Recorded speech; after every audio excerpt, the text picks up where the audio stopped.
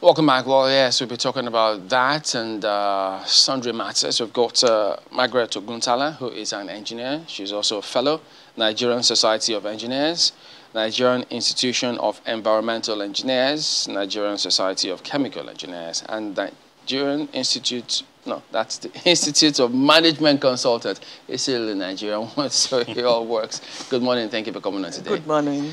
It's Well, good to see you. yes, and looking at some of, that unfortunate scenario, yes, it raises concern. Yeah. But when you sit back and look at the whole matter, you tend to wonder, is it the kind of concern, that makes sure or sees real steps taken to ensure that this kind of things don't happen again? Because it's not the first. The last time it happened, many thought, okay, well, hopefully that won't happen again before this one. So how does that come across to you? Well, first I must say that this is a very unfortunate thing to happen. One would think that by now things like this would not be happening in Nigeria, particularly because of the kind of competent engineers that we do have. However, I guess the reason why it keeps happening is, normally when investigations are done, to ascertain the cause, immediate and remote causes of this kind of collapse, it's expected that the recommendations will be adhered to, arising from the investigation. And if the citizens and the people concerned, everybody concerned, actually takes takes the advice of the professionals who have carried out the investigations, then it will not be happening.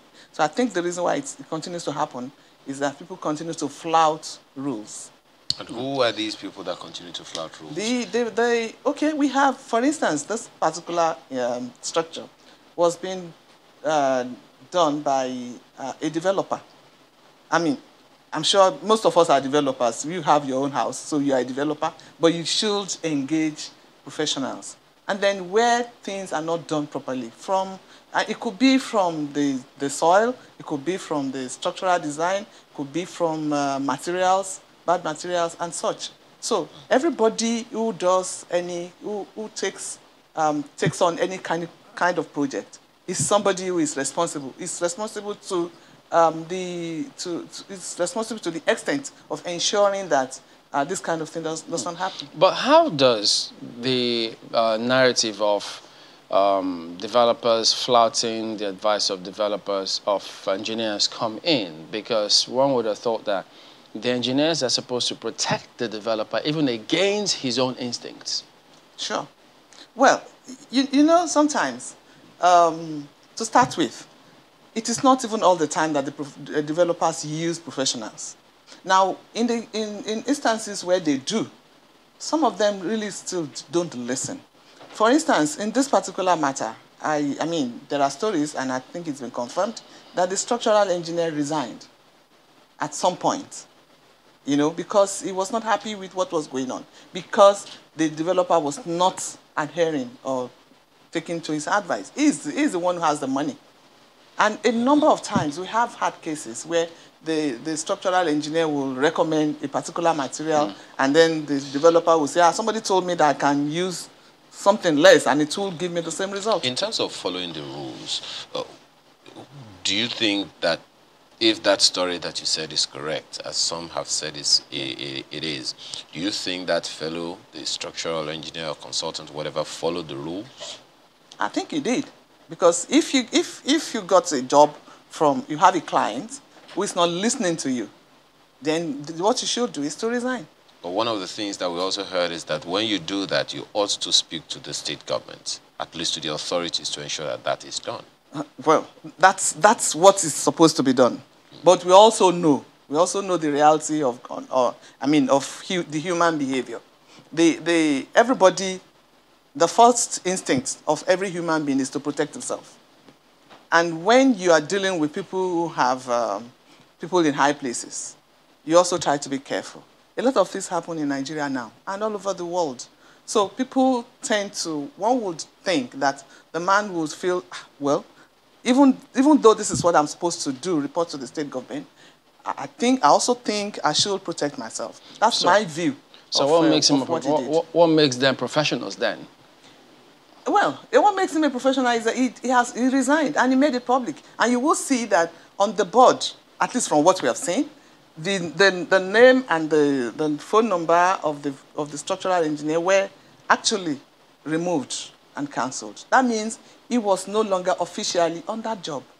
And that's, I think... You know, I ask that because, I mean, if the professionals and their ethics, their rules, it doesn't matter what anybody thinks. It doesn't matter what whoever Godfather thinks. The profession is the profession. The profession should not be subservient to the whims and caprices of the Godfather, whoever is in a high place. Isn't that what it's supposed to be? Well, that's what it's supposed to be, theoretically, really. But you and I know that in the end, the survival instinct really comes forth in this kind of situation. And I think, essentially, the first thing that the professional needs to do is what that guy has done. He resigned. Yeah, but the question about that resignation is, did they follow the standard procedure? Because, I mean, they say, even though there's a panel independent on to look at that and come up with their recommendation as it should be, but the thing is, if one claims they resigned and the processes and steps are not adhered to, can it be considered, can it be deemed as resignation? Well, if the investigations show that the processes were not followed, due process was not followed, then maybe. But until we know that for sure, really, I think that it will suffice that the man actually felt that what was going on. And I'm sure that before he even resigned, he must have had series of meetings with the clients. Well, we don't know that. Do you know the person, for instance, the company? I didn't. That's why I said he must have. And that's why we all agree that if eventually it is discovered that he did resign and he followed the due process. The due process is somebody employs you.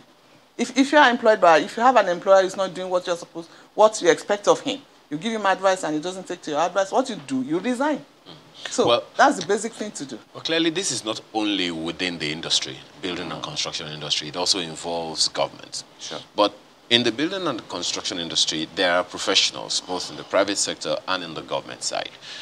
It then raises a lot of questions about how professional the professionals themselves have been, both within government and on the sites. What are they think? What can you say about that? Because there are those who are also raising questions as to the people who are officials of government.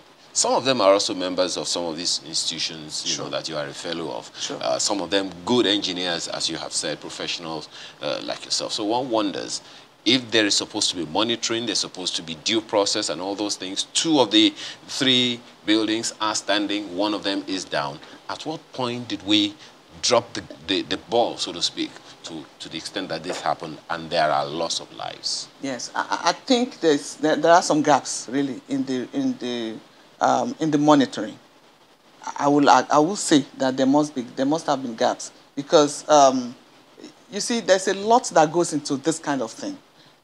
But again, until investigations are fully carried out, you know, one can't say exactly what happened. Correct. So for now, I would think that we should just wait. Let's carry out the proper investigation. Just 2 days ago, the Council for the Regulation of Engineering in Nigeria set up an inquiry, which consists of members of all the environment, the built environment, architects, structural engineers, and you know, consultants, and all of them. And it is expected that at the end of the inquiry, some of these questions that we ask now will be answered. Okay. And then we'll be able to know exactly. So that's well, yeah, a number of professionals such as yourself who we have had to interface with on this issue have raised the issue of compromise of materials, saying that some 12 mm has become 10 mm and all of that. So I'm wondering, what's the role of the profession, the experts in the profession, in ensuring the standards? If, for instance, the Standards Organization of Nigeria is not, you know, playing its role, what's the role of the professionals? The role of the profession is actually to maintain standards, you know, of materials used at But the standards have been compromised. We are not so sure now. That's why I said, look, for now, I think we should just wait, because those are speculations. I mean, nobody has gone to check all of that. As a matter of fact, Koren is now not even looking at just the collapsed building. The Koren has ordered that integrity tests be done on even the standing structures, just to be sure that, well, that kind of thing is not going to happen to any one of them. So I think we all should just wait a bit. We should just tarry a bit in our conclusions, and let's see what comes out. And then I'm sure it's very soon we'll all find out what happened. After all, when we have when there's plane crash, they will tell you until they find the black box. They wouldn't know what happened, and they would not tell you anything until they find the black box. So I think in this situation too, we all just need to be a bit more patient. Do you think we have enough confidence in Nigerian Society of Engineers, for instance, as a country? Well, it depends on how you look at it. I think I'm an engineer, but as a country, I believe that we do have a lot of confidence in the Nigerian engineer. No, However, what do they do in this kind of scenario? The NSC. The NSC is the current that I said that has formed the that's just constituted the inquiry is a regulatory body made of engineers. So yeah, that's the role of the engineers in this. And the Nigerian Society of Engineers, the president just last week, was on air to also discuss the fact, our role and what we're doing to ensure that we get to the bottom of this matter, and we make recommendations that will ensure that this kind of thing does not happen anymore. Because, I mean, when prevention, of course, is always better than this kind of scenario. Exactly. So one wonders, what did they do when all of those buildings are going up? Because we've seen them in different states, and that's why the question arises. So when they come up with all of this recommendation, what's the assurance that at the end of the day, they will step up their actions and perhaps do a lot more in prevention as opposed to just doing this afterwards? Well, what we do in prevention is that our members, really, wherever they find themselves, and I think it could be one of the reasons why the structural engineer felt, look, I'm out of here. So what we do is to ensure, we have what we call the engineering regulation and monitoring of Koren. And we go to sites, and especially there are times when we even get information, maybe anonymous sometimes, because people also are being careful. And then we go to such sites, we visit, we do inspection, and then we ensure that the rules are being followed. Did you get anyone about this? We didn't get any of this. We did not. So what about when the letter was circulating? When he was said to have resigned? The letter did not come to us. It did not come to Koren. So no member of Koren got any idea the Koren of as what a was council did not. So I wouldn't know if any member got, but Koren I'm a member of the council. Would you have expected the structural engineer that you said resigned, for instance? Would you have expected that kind of person to bring that case to the industry? Maybe he should, because he will be protected, But it's all, like I said, everything is still in the speculation stage right now. So maybe he should. Yeah. Well, you understand. You're vying to become president of NSC, for instance. Is this how this is going to be moving forward? What's going to change? Why do you even want to lead the NSC? Well, to start with, I'll tell you that I'm actually vying, but I'm not expected to. Our ethics don't allow campaign. So no, it's not campaign. Just wondering what drives the NSC, okay, what they do. And what the leadership does. What difference you think I can make? Because now people are asking, so what's the point of NSC if they're there and buildings are collapsing? Well, the buildings are collapsing not due to the negligence of NSC, really, I would say. NSC on its part does, we have the objectives of the Nigerian Society of Engineers, and they are basically to see to the professional development of the members, see to the welfare of the members, and also act as an advisory body to the government. Now, all of these, the Nigerian Society of Engineers does. But I'll also say something.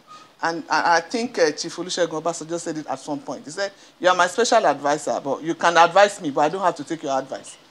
You know, that kind of thing. So the Nigerian Society of Engineers, on its part, does a lot of advocacy, talking to government, engaging government from time to time. And I think, on my part, I think we could do more of that. And then to engage government more you know, to be, so that right now, you see that engineers most of the time are not, or a lot of times, are not part of the policy making, you know. Engineers are at the end, you know, at the implementation. Engineers are expected to implement policies that have been made by politicians. So we need government to involve engineers more in making policies. Some of these rules that govern the state, if we were just more involved. For instance, in 2015, the Nigerian Society of Engineers came up with what we call the infrastructure scorecard. The scorecard was to show the deficit in the infrastructure of the country, to show how many, I mean, what are the deficits that we have? Road infrastructure, the power sector, and all of that. And then with that kind of scorecard, if government could just use it, and that's what is being done in most other parts of the globe. The engineers are relied upon to come up with such things to help government, even in the budgetary allocations. Okay. Does NSC or even Coren have any form of disciplinary measures where we have engineers who don't live up to par? Because I'm wondering if there was significant deterrence for, as you said, the executors of plans, the engineers, I don't think any one of them would risk losing their operating license. Sure. There are policies, there are punishments, so to speak. Do you think they are strong enough? They are. Deterrence? Actually, in the past, Coren did not have the power to prosecute. But recently, with the latest amendment of the Act, Coren has the power now to prosecute erring members. And just what the process is this: if a member is found wanting rather, in the discharge of his duties or involved in any kind of professional misconduct, an investigation panel is set up, which investigates the causes and the process and everything, and then recommendations are made to the tribunal. So NSC has, the Coren has a tribunal that is also where a SAN, a senior advocate of Nigeria, is also present. And then such a person is tried at the tribunal, just like the court. I was a member of the tribunal recently, and two engineers were tried. Both of them structural engineers, one structural engineer, one civil engineer. And each one of them, having been found guilty, had his license suspended for 6 months. What was the offense? The professional misconduct. One of them what he did was, I think he went beyond his scope, because one of the ethics of the profession is that you only take up jobs that are relevant to you. You don't do anything that is outside your purview. And this particular guy acted as both consultant. He was the contractor. He was employed by the contractor, but he also did the job of consultant. You know, that kind of thing. And then, but many don't even know that that's an infraction. Many members of society don't They do know. Engineers know that. Do they get across to the Coren or NSC? Coren has it. Once you are registered by Coren, you are given a copy of the Act. You are given a copy of the Code of Ethics and Practice. So if a developer was to embark on a project and it reaches out to an engineer or something, what is supposed to certify that person? How does the developer know that this engineer is indeed certified to handle that job? It would know. A developer should look for professionals to start with. If you have a job, it's your duty to search for relevant professionals in that area where you want to start. It's like you want to employ somebody. You want to employ an engineer, or you want to employ a lawyer. You know the kind of person that you want, so you put up an advert or a bid, and then they come up. So that throws up the kind of professionals that you require, and then you interview them. So is it database for everybody where you can just go and you type your search, the name of the person comes up? Sure. And you even know whether the person has a current practicing license. That's also very important. Like these two people who were tried by the tribunal recently, they had the current practicing license suspended for 6 months, each one of them. And it could be heavier depending on the offense. Was there ever a time that any engineer I'm sorry, you're an engineer, so we're going to have to come hard on you. Sure. Is there been any time when an engineer was maybe prosecuted or indicted in such a case as a collapsed building in Nigeria? So far, we haven't found one. So far. Is that to say that engineers are exonerated from all the... No, wait a minute. These two people that I told you about, actually, one of them, for one of them, or even both, for one of them, there was a collapse. A collapse was involved. It was an hotel that was being built in Kwara State. And then it's one side of the hotel collapsed, due to negligence. And the structural engineer on the project was found guilty. One engineer out of all the collapsed buildings in Nigeria? Well, you see, that is the problem. The issue is that in most of all these areas, I mean, the collapses, unless we find our members guilty, we couldn't try them. For these two people, for instance, we were sure. A panel of inquiry was set up, and they were found, and then they were recommended to the tribunal, and they were tried, duly tried, and found guilty. What kind of expectations do you have concerning the panel, or from the panel that's been set up by the state government? What kind of things do you suggest should be that the panel should be looking for? Well, the panel, I'm glad that the panel is being chaired by town planner Toyin Ayinde.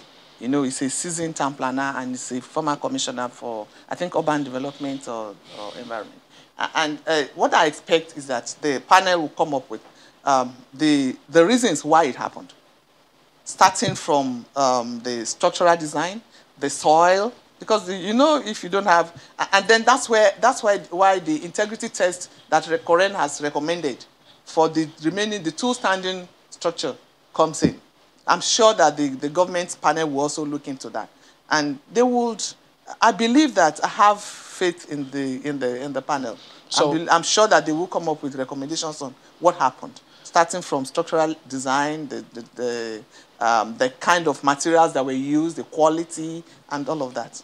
So for those cases where people, you said they were tried and they didn't find anybody guilty, where certain buildings, or is it one part of the building collapsed, what kinds of people were culpable in that kind of scenario? No, one of the structural engineer on the project was tried. Okay, so in the cases where the engineers were, not guilty of anything, who were the people that were culpable? Well, actually, if we don't even find the engineers, the point now is that in some of those collapses, the engineers are not even involved at all. I mean, engineers who are registered engineers are not even involved at all. So the ones that were masquerading were what, quacks? Yes, we have a lot of that. We still, up till now, some people still would rather use the local bricklayers than professional engineers. And that's what we are preaching, and that's why we tell people because this is a loss of not just resources, but lives. So where all that is concerned, everybody needs to know that it is important that at every point in time, if you have a project like that, no matter how little, use professionals. All right, thank you very much indeed, Margaret Oguntala, who is an engineer, is a fellow of Nigerian Society of Engineers as a result, also a fellow, Nigerian Institution of Environmental Engineers, Nigerian Society of Chemical Engineers, and Institute of Management Consultants. Thank you for your time today. Thank you. All right,